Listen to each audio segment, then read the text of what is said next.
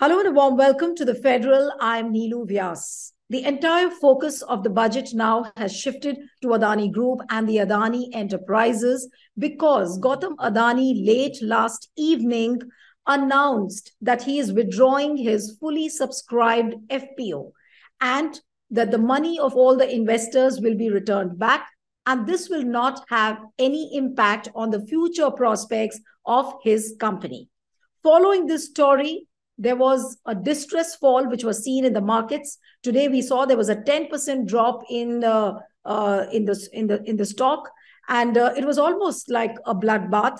And after this, there was a ruckus in parliament inside both houses, Rajya Sabha and Lok Sabha, where the opposition demanded a discussion on Adani's FPO. So the question we are asking today is this a rare defeat of Adani? And will the government really order an inquiry? Will the government order an investigation? And how is this situation really going to impact the economy and our market fundamentals? I'm joined by a very veteran panel. Joining me on this program is Sriram Subramaniam, who is Managing Director and founder of Proxy Advisory Firm in Govern. I'm also joined by Professor Santosh Mehrotra, who's been a technocrat in the Union Government of India from 2006 to 2014. He's a renowned economist. And I'm also joined by Giri Prakash, who's the business editor of the Federal. I welcome all of you on the program. And I'll come to you first, Professor Santosh Mehrotra. So given the free fall in the market, 10% fall in the market, which was witnessed this morning, and now SEBI and RBI almost asking the Adani Group for the details of whatever exposures have happened, how do you really look at the situation which is evolving right now? Well, I think more important than the fall in the overall market is what has happened to the net worth of Mr. Adani's companies, and they have fallen from their stratospheric level of $120 billion by $100 billion. They are down to $20 billion, which is the level at which they were, if I remember correctly, about 3 years ago. So this meteoric rise to stratospheric levels was clearly engineered in some way, because it is almost historic that that kind of thing happened. So it's a good news that finally that RBI and SEBI are waking up. Honestly, I'd like to know why LIC has not woken up, or maybe they have and we don't know. And we really want to question the governance of the market in our country, particularly from these three institutions. But I'm sure we will have occasion to discuss the governance within each of these institutions, but also corporate governance as a whole, because this calls into question the state of corporate governance within our big corporates. And finally, it calls into question what was the government doing while all of this was happening. So let me stop there for the moment. Okay. I'll come to Mr. Subramanian now. So what is really happening in the market? And are we to presume that the structural foundations of our economy have really shaken up with this this entire incident which has happened with the Adani Enterprises, given the impact of the Hindenburg report? So how do you really see that? Are we in a position to say that our market fundamentals are not strong? Our structural foundations of the economy have really shaken up because of this? Absolutely not. I mean, if anything, that is too much of a, that's like 1,000% stretch, right? Forget structural impact on our economy. It's not even impacted the Adani Group companies. So from an operating perspective, the stock prices have tanked, yes. But from an operating perspective, Adani's, if you're in Mumbai, you switch on the light, you're probably consuming Adani service. If you're using the Mumbai airport, you're consuming Adani services. All I'm saying is that fundamentally, Adani Group is in the infrastructure sector, which is a much wanted service for each one of us. So we are all probably their business impact, if anything, is not much impacted. If anything, because this 20,000 crore FPO was supposed to fund some expansion projects, pay off some debt, etc., maybe they will put some plans on hold, or maybe they will borrow some more money, etc. But fundamentally, that has not changed. And you refer to the stock price declining by 10%. Yesterday, it had tanked by 28%, etc. So this glorification of media is also a culprit in glorifying that Adani is the second largest, richest individual in the world, $100 billion, fastest growing, etc., etc. And just even last month, all these media reports said that. The same works for Elon Musk. Elon Musk's loss probably was the fastest to lose $100 billion in wealth, etc. The same is happening here with Mr. Adani's wealth. But what should be of concern to us or SEBI or others as media is what is the impact to retail shareholders? What is the impact to, we are not bothered about the impact to Gautam Adani's wealth. I mean, it was anyway a paper wealth. It is going to be a paper wealth for time immemorial. Absolutely. We as SEBI or regulator should be concerned about what is the impact to retail shareholders.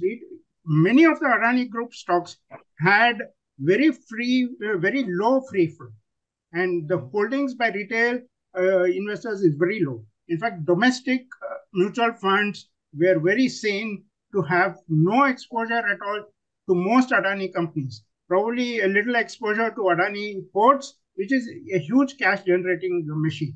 So all we are saying is, should we be as concerned as even a regulator? Probably not. In fact, one has to do the math here. But if you do the math, no, Mr. Subramanian, there are a lot of... Mr. Subramanian, sorry to interrupt you. Just one point. The combined free float of all the Adani Group stocks will be much lower than the free float of a ITC or a Infosys, for that matter. No, but you said that as a regulator, we shouldn't be so worried. On that point, I wanted to come to you, Mr. Subramanian, that people are saying that, SEBI should have intervened earlier, RBI should have intervened earlier. So they are trying to ask questions, but those questions are coming in very late. We could have prevented this kind of a situation. So shouldn't those questions be asked of SEBI and RBI? No. What is the situation you are saying? Is all the situation that you are talking about is a crash in stock price, right? Yeah. I mean, beyond that, what is the situation? And that has happened globally. Even, I mean, if you think of it, not just here, right? I mean, Paytm stock price tanked 75% this year. Other stocks have tanked 75% this year. So all I'm saying is, what is the situation in that sense? We are ascribing more importance to a stock price crash than is anything else. I think, if anything, I mean, if I were to ask the same question that you were asking, should the regulator SEBI pay more credence to the Hindenburg report, etc.? Yes, there have to, on some aspects. Okay, there have been, even as proxy advisory firms over the last couple of years, we have voted against many of the proposals that Adani Group companies came out with, right? So, and other news, Indian news journalists and magazines have reported or talked about many of the issues that Hindenburg had raised. Just because the Hindenburg is raising, SEBI shouldn't react to it as a knee-jerk, right? And RBI, if anything, has asked the banks, Indian banks, for their exposure to the Adani Group companies to figure out whether that exposure is, to what extent it is. That by itself doesn't mean anything, right? I mean, because even the CLSA report talked that much of the funding, much of the debt that Adani's group companies have is funded by foreign bond holders. One. Two is it's funded only up to some 50,000 or 55,000 crores by public sector banks, and which I would think is a very small number given the fact that many of the assets are infrastructure assets. These are long gestation assets, and much of it would have been collateralized. So, so that is my submission. Okay. Let me come to Giri now. Giri, this kind of a blockbuster share sale which has happened, and and Adani all of a sudden had to withdraw last evening. Now, this kind of a withdrawal, do you think that is unprecedented, or it happens in the normal course of things? No, it doesn't happen in the normal course of things at all. This hasn't happened for a long time, and a size of around $2.5 billion is quite unique. They may have, Mr. Subramanian might tell us about the things that have happened before, but at a much lesser scale. And this is really big. So there are two ways to look at it. One way to look at it is that he has been honest enough to admit that investors shouldn't get impacted at a time when. But for me, the timing was very surprising. It happened on the day of the union budget, and the union budget, the stock market gave it a big thumbs up, and one expected that it will actually continue today also. And this happened at that time. So for me, I'm very surprised about the timing of Mr. Adani's disclosure and agreeing to return all the money to the investors. That's one part of it. The other part of it is, I personally believe that these things, one should not look at it in a very negative sense. After the Harshad Mehta scam, the regulators saw to it that these kind of scams don't happen. Loopholes were plugged. And like that, something like this is happening. We need to know what's the kind of debt exposure that Indian banks have as far as Adani Group enterprises, Adani Group companies are concerned. And going forward, if there are any loopholes, that will also get plugged. So I fully agree with Mr. Subramanian. There isn't much floating stock. Retail investors' exposure is very less. And Adani Enterprises, the Adani Group itself holds 73%. And 74.99% is the limit. So not much exposure there, and quite a few others as well. So for the retail investors, it's not big, but at the same time, it's good that the RBI and SEBI are now taking steps to see that no further damages are caused.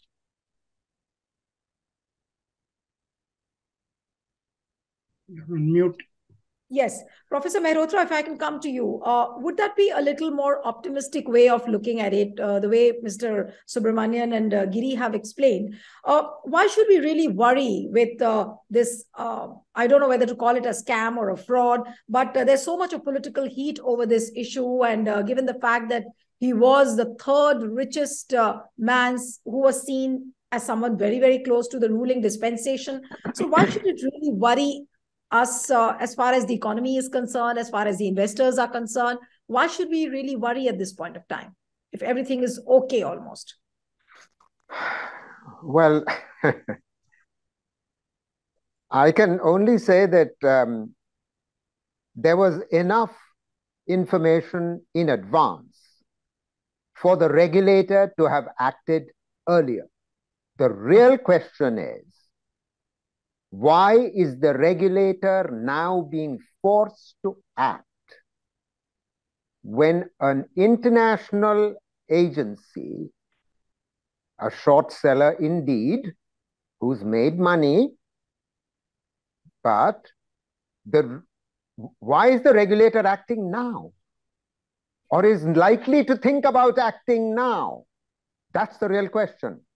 And I would like to know why they did not act earlier. I refuse to believe that our regulators are not aware of the fact that 3 years ago, the net worth of this group of companies was of the order of $20 billion or perhaps less. And then in 3 years, it shot up to, and we know why it shot up. We know the coziness of this gentleman with you know who. We know perfectly well. And the regulators obviously also knew. Now, let's just look at one company. Are you saying that SEBI or RBI now are intervening under the pressure of the Hindenburg report? Absolutely. They're forced to do it? In other words, the CLSA Fitch Ratings report, which came out several months ago, was clearly ignored. It was clearly the regulator was also ignoring the fact that the mutual funds of the country were not investing in Adani stocks. The mutual funds of the country are very circumspect. Now, if the mutual funds of the country are circumspect, if Fitch Ratings is telling us that the company is over-leveraged, and for God's sake, Fitch Ratings doesn't need to tell us that they were over-leveraged. We know that they were over-leveraged. Okay. That's the real issue. I mean, today, there's a correction, and an appropriate correction. The real issue is, which needs to have, the country has to ask, what is the state of corporate governance in the country?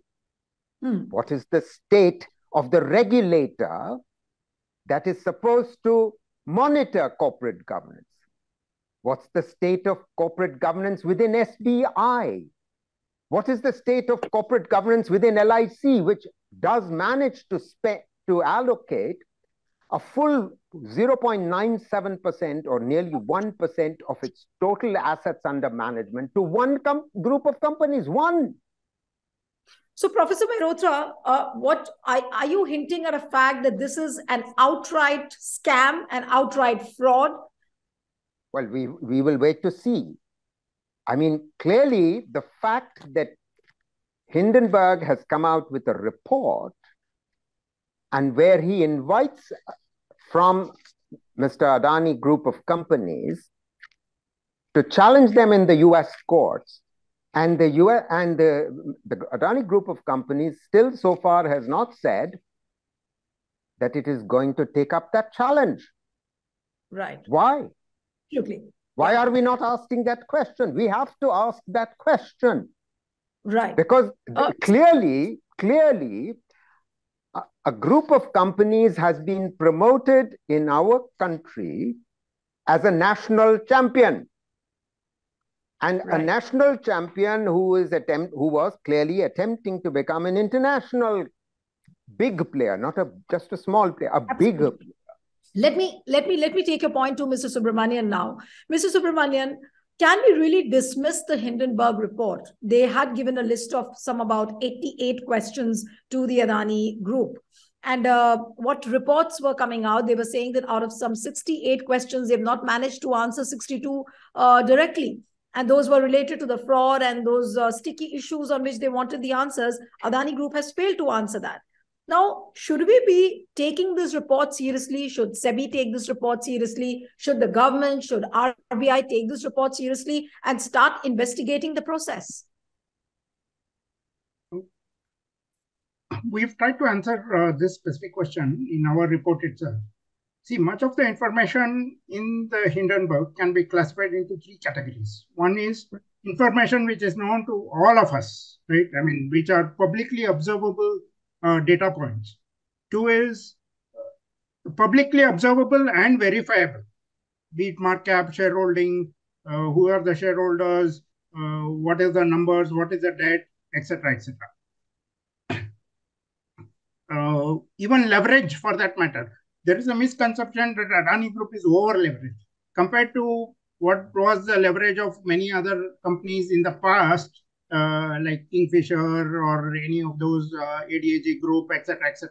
The leverage by itself, in absolute terms, could be more, but the credit rating agencies and the like usually track what is known as coverage ratios, collateralization, etc., etc., which metrics actually for Adani Group companies seem like it is not highly leveraged.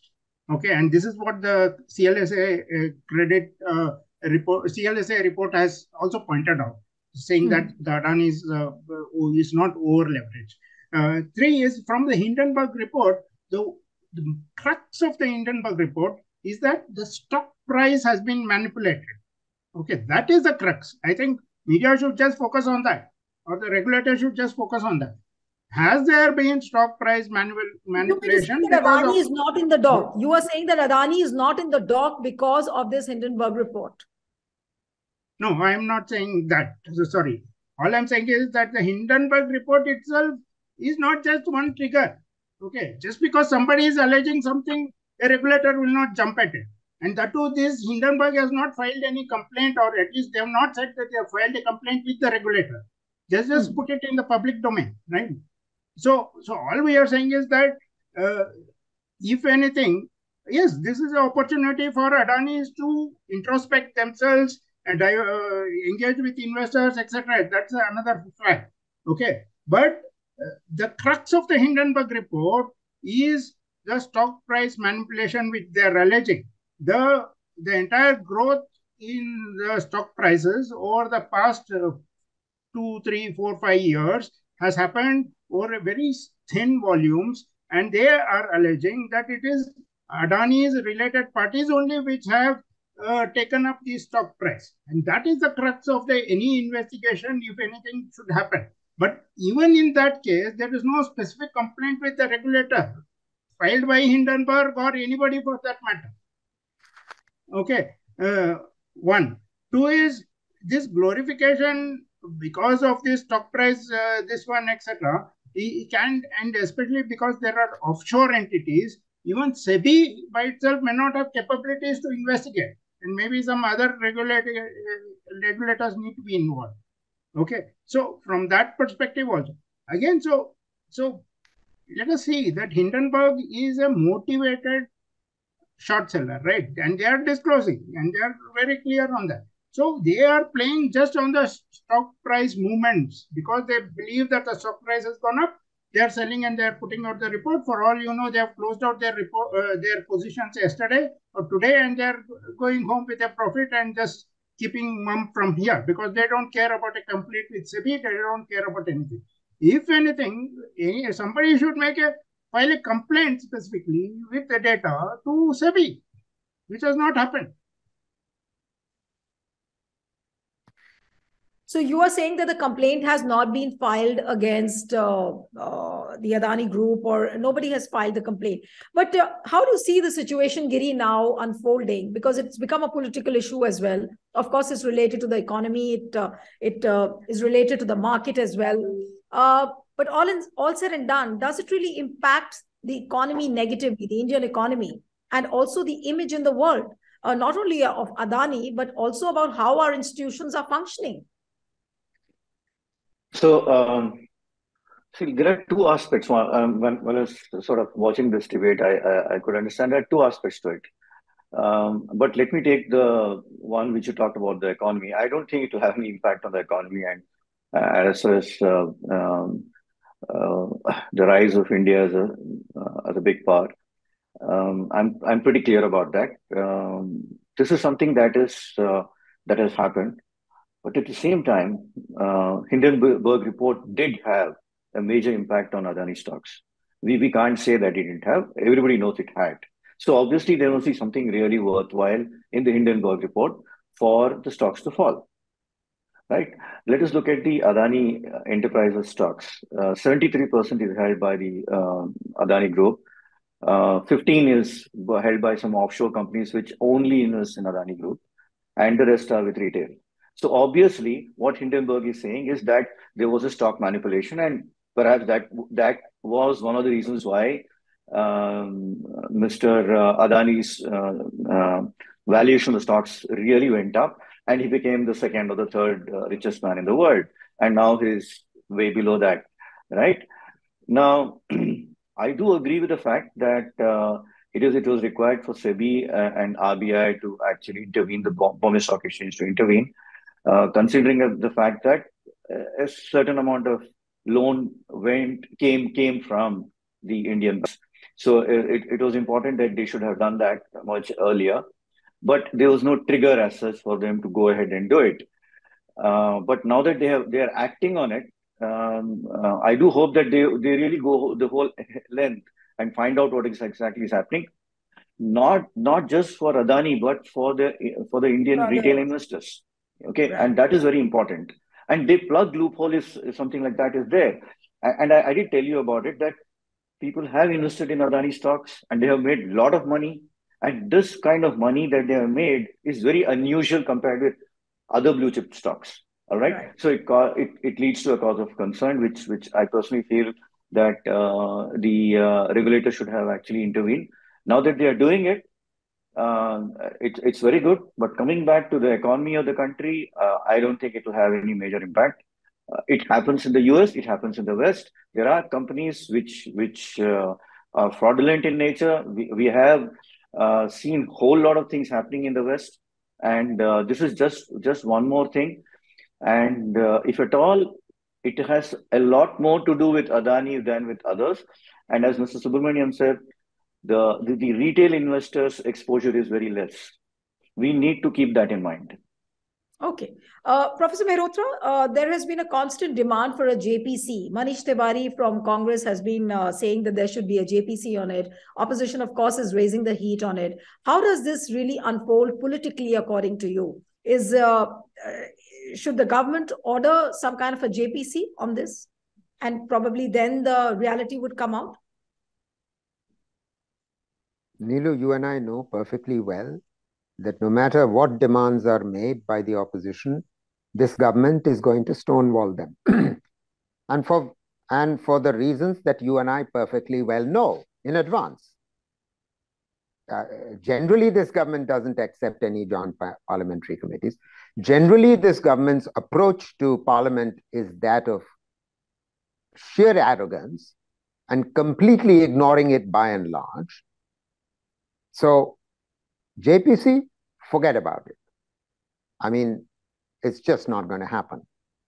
But the fact of the matter is, and I go back to where I began, that I have difficulty in understanding a statement from one of our panelists who says, well, someone should file a complaint to SEBI. Are we serious?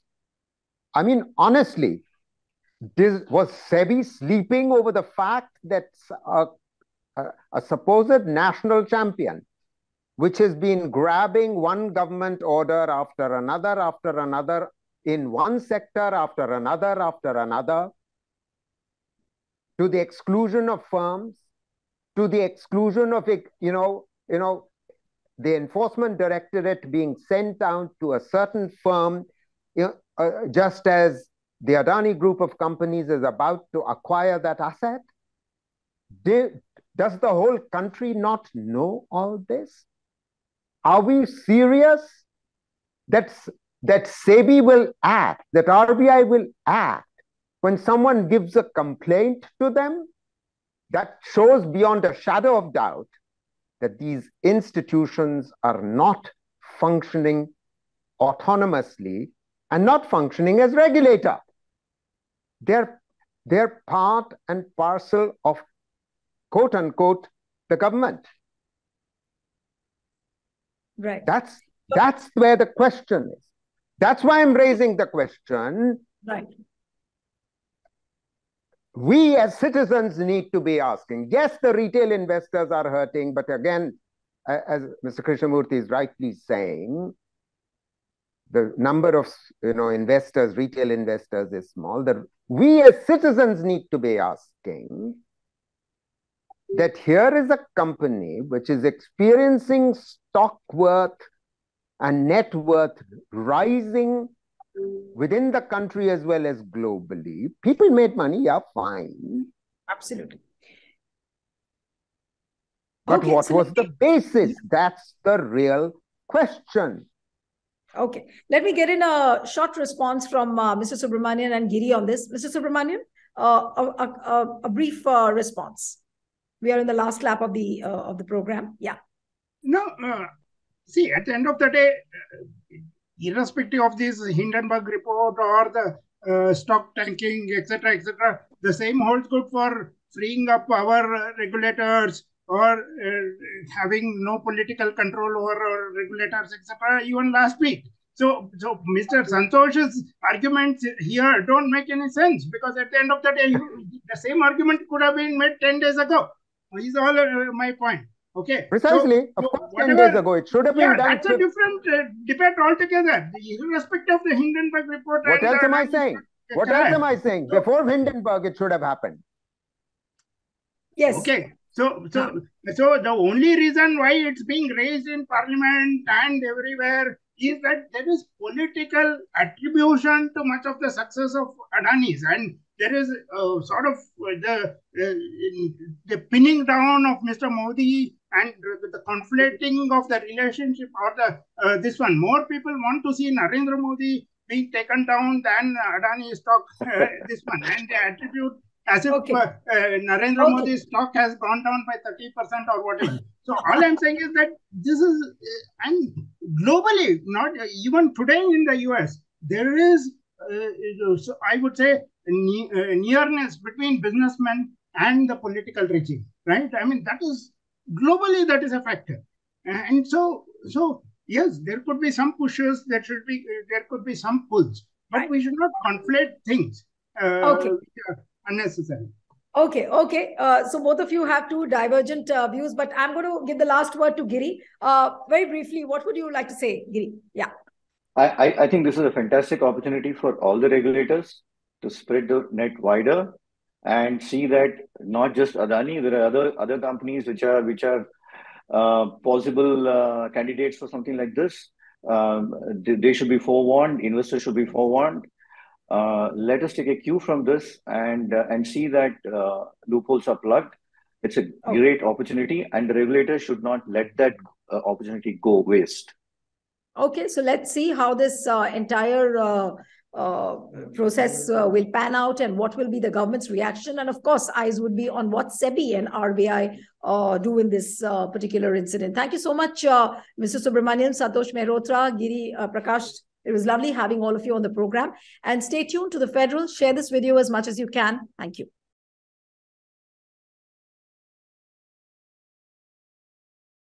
Subscribe to The Federal's YouTube page for more interesting updates.